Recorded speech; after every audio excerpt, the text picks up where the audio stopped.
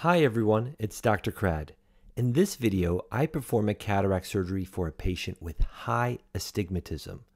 Astigmatism causes blurry vision for both far and near. That's because with astigmatism, the eye focuses light rays asymmetrically. Reducing astigmatism will improve a patient's quality of vision. Astigmatism can be reduced with lens implants such as the light adjustable lens, toric lens implants, and it can also be reduced with laser. In cases of high astigmatism, such as with this patient, a toric lens implant is needed. A toric lens will neutralize the asymmetry in the eye's optical system. In order to achieve our goal, the toric lens must be precisely positioned. Each degree of rotation of the toric lens implant away from the intended axis will decrease the astigmatism correction by 3.3%. So for example, if we are 10 degrees off our intended axis, our astigmatism correction would be 33% ineffective. And if we're 30 degrees off, we are not helping reduce the astigmatism at all. Well, in this case, the toric lens ends up rotating a lot, about 15 degrees. This occurs within a couple weeks after surgery. In this video, I'll show you the first surgery, how the lens rotated afterwards, and how we fix it. You are currently watching the video of the first surgery. I removed the cataract. I just finished removing the cortical material. I am now polishing the posterior capsule. The case is going very well so far. We removed the cataract without problem. We have a very nice round capsulorhexis. We did it manually. We are polishing the posterior capsule and then power washing it with bound salt solution. Then we're going to inflate the capsular bag with viscoelastic in preparation of the lens implant. But before we do that, we're going to polish the anterior capsule, the posterior aspect of it, with the sweep polisher. After we polish the capsule, we're going to implant an Aspire toric lens by B&L.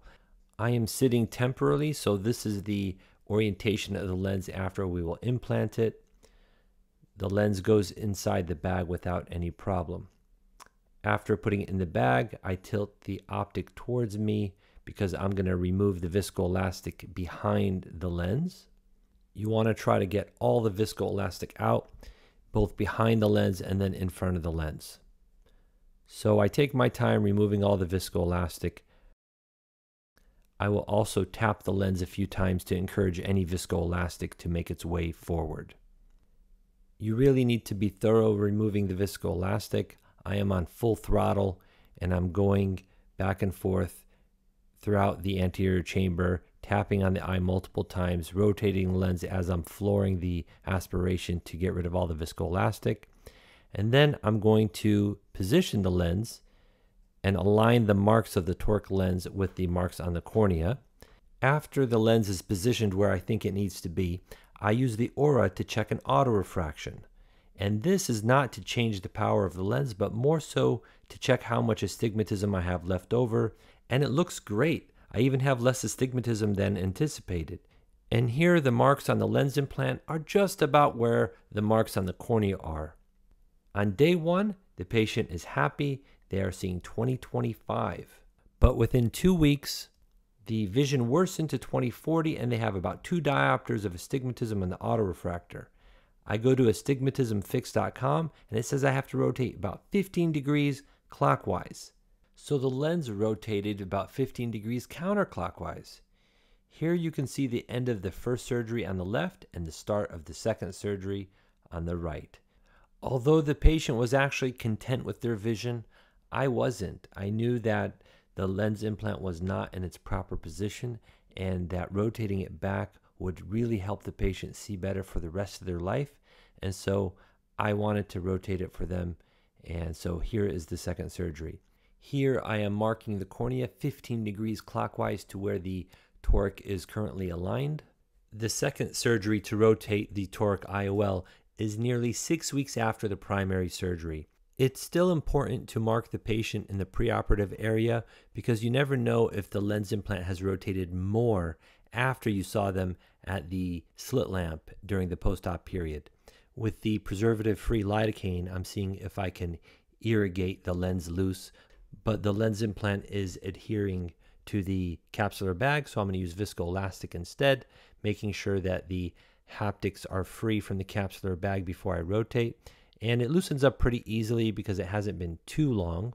And after I rotate the lens in the appropriate position, I'm just going to make sure that I remove the viscoelastic thoroughly.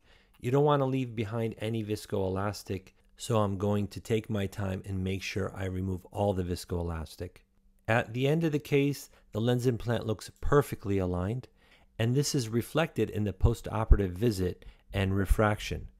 The patient's vision is now 20/20 in this eye, and the autorefraction just shows a quarter diopter of astigmatism.